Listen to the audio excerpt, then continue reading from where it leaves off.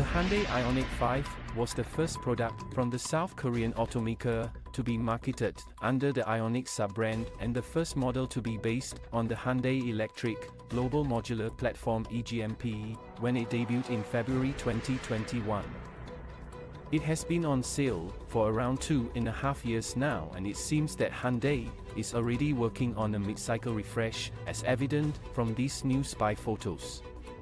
Surprisingly, the South Korean automaker puts thick camouflage on this test prototype, which was spotted by our spy photographers in Germany. This doesn't necessarily mean there will be big visual changes for the electric crossover, as the first impressions are that the disguise hides only minimal revisions. These include a redesigned rear bumper with relocated parking sensors and likely some small tweaks to the lower section of the front fascia. We don't know what will happen under the skin, but currently, the 2023 Ioniq 5 is offered with two battery options in the United States.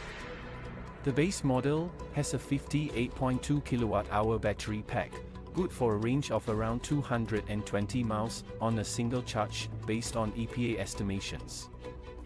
The larger battery has a capacity of 77.4 kWh, which is enough for up to 303 miles between two charges.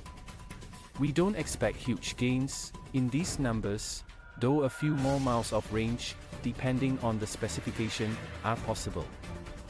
Just earlier this summer, Hyundai unveiled the Ioniq 5N as its first full-blown electric performance model.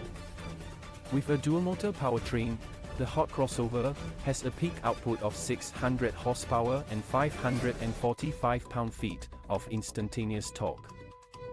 If you activate the N-Green boost function, which lasts for 10 seconds, those figures jump to 641 horsepower and 567 lb-ft of torque. In the best-case scenario, the all-wheel drive Ioniq 5N can accelerate from a standstill to 62 miles per hour in 3.4 seconds and reach a top speed of 161 miles per hour. Price-wise, the standard Ioniq 5 starts at $42,785 with a destination charge included for the 2023 Ioniq 5 SE with a standard range battery.